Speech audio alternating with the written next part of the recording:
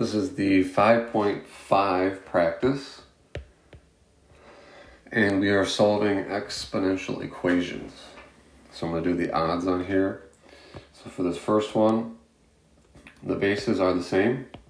So if the bases are the same, that means you just set the exponents equal to one another. So that would be 3 minus 2x is equal to negative x.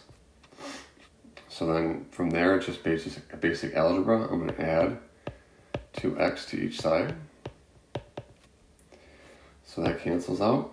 And it'll be 3 is equal to 1x. So x would then be equal to 3.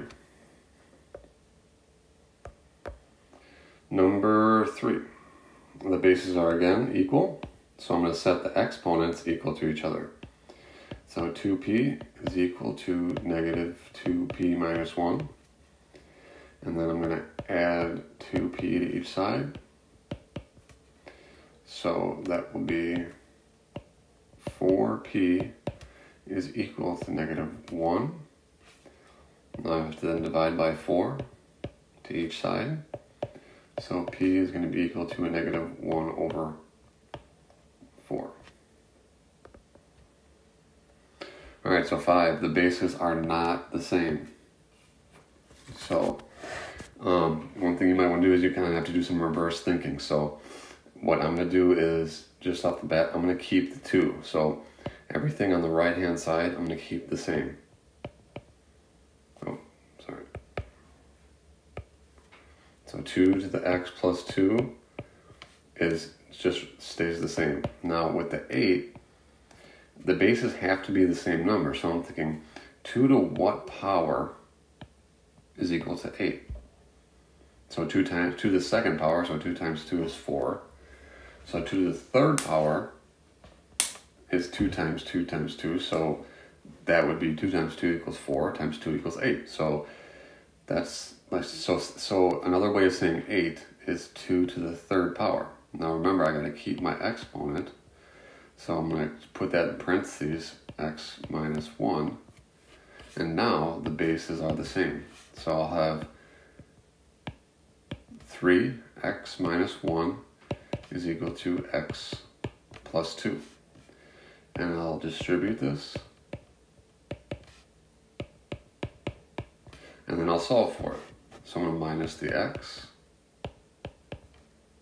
So I'll have 2x minus 3 is equal to 2. Then I'm going to add 3, and then 2x is then going to be equal to 5. So x is going to be equal to 5 over 2.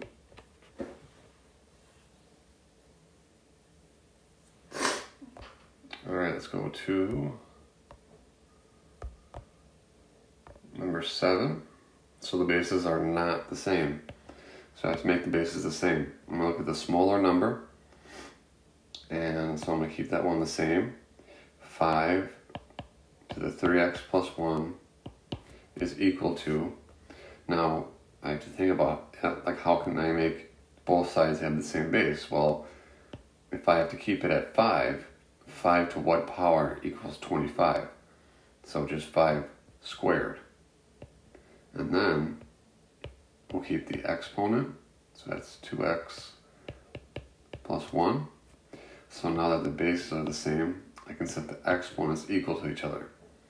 So 3x plus 1 is equal to 2 parentheses.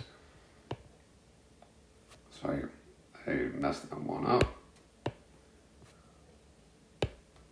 2 parentheses x plus 1. This should just be x right here up there. So then it's going to distribute this. So 3x plus 1 is equal to 2x plus 2. Going to minus the 2x. So I will get x, or 1x plus 1 is equal to 2. I'm going to have to minus the 1 on each side. So x is equal to 1. Number 9. Again, the bases are not the same. I'm going to keep this smaller base. And then if this base is 8, that means this base has to be 8. So 8 to what power equals 64? So 8 to the second power. And then I'm going to keep the A. Okay. Oh, I actually did that wrong. So now that my bases are the same, I can set the exponents as equal. So 2 times A is just 2A. And then we're going to set that equal to A plus 2. I'm going to minus the A on each side.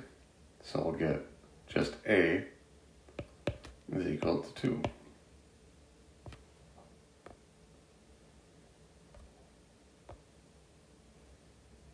All right, 11. So this one, it might be a little bit tricky. I have to think about the bases of both of these numbers. So this is where your calculator is going to come into play. So like if you think about it, let me pull my calculator up. So if I did 36 squared, I get 1,296, so that's way too big.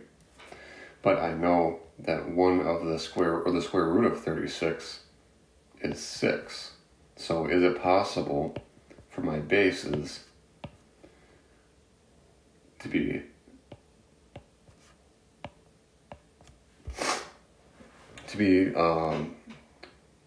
some sort of exponent of the larger number? So what I mean by that is 6 to what power is equal to 36. So I know that's 2. And then I'm going to keep the 2x. And then 6 to what power is 216? So I don't know that off the top of my head, so I'm going to have to guess. So I'll do something like 6 to the 5th power. And I get something huge. I get 7,000 something, so that's not going to be it. Then I'll do 6 to the, I'll try the 3rd power.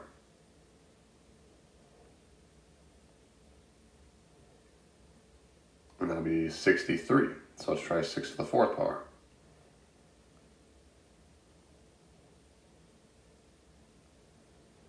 And that's 1,296. So what we need to do is we need to rethink about what our base could be. So obviously 6 is not working. So maybe we'll try, our lowest base could be 3. Let's try that one.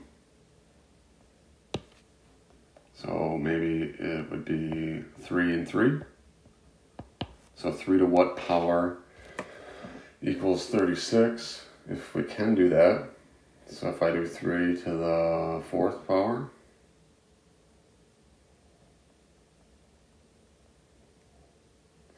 that would be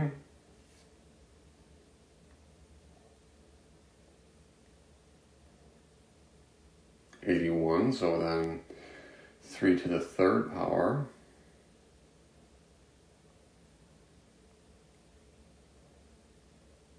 equals 27. So can't use 3 either. And what I realized I did wrong is that I should have went with the 6. Just keep it simple, because 6 is going to work. So 3 wouldn't have worked no matter what, because 3 to any power won't equal 36. So I'll just keep it on the left. 6 to what power is 36? So 6 squared, and that'll be 2x is equal to, and then 6 to what power is 216. And the one thing I didn't do is I didn't keep going. So 6 to the 3rd power is 216. And I'm going to keep the x minus 1. So then I can set, since these cross out, I'll just set these equal to each other. So that will look like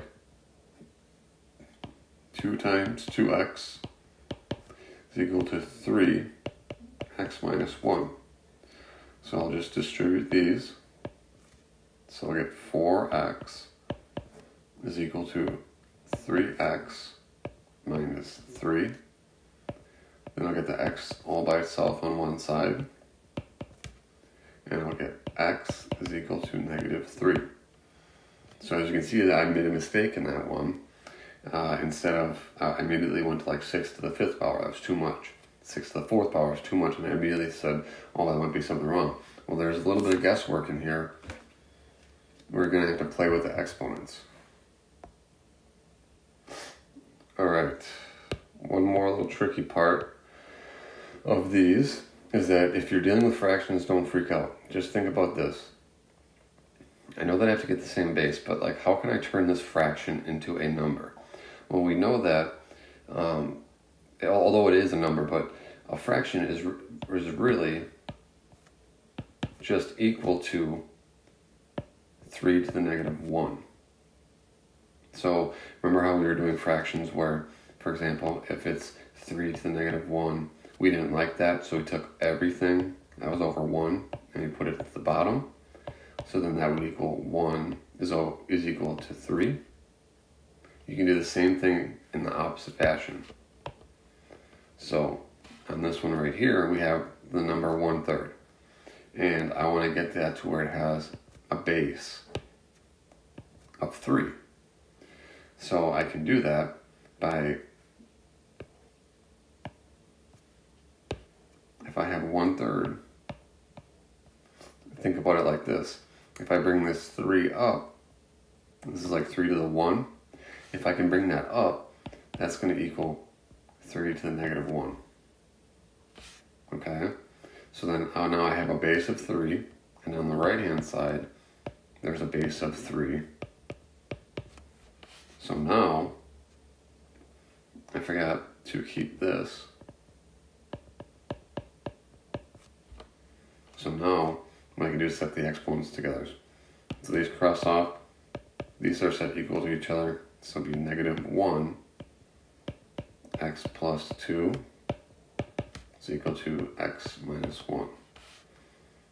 So then just distribute, so that'd be negative x minus 2 equals x minus 1. And then what I'll do is I'm going to minus the x. I'll get negative 2x minus 2 is equal to negative 1. I'm going to add 2. So I'll get negative 2x is equal to 1. Divide by negative 2. So then x is just equal to negative 1/2.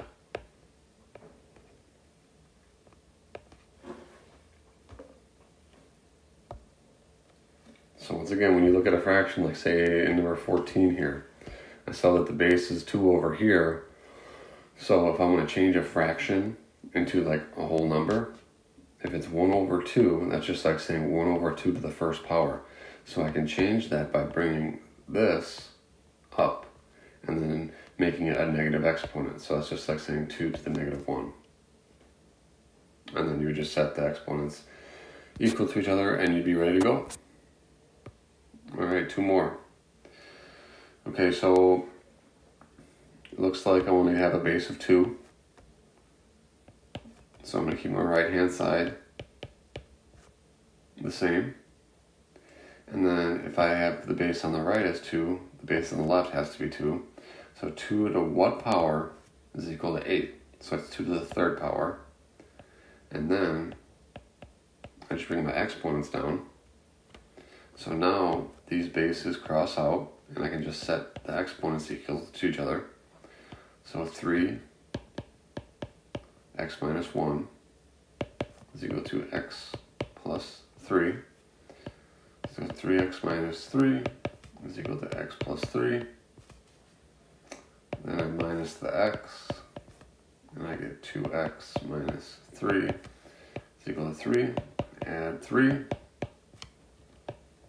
I get 2x is equal to 6. I'm going to divide by 2 on each side. So then x will be equal to 3.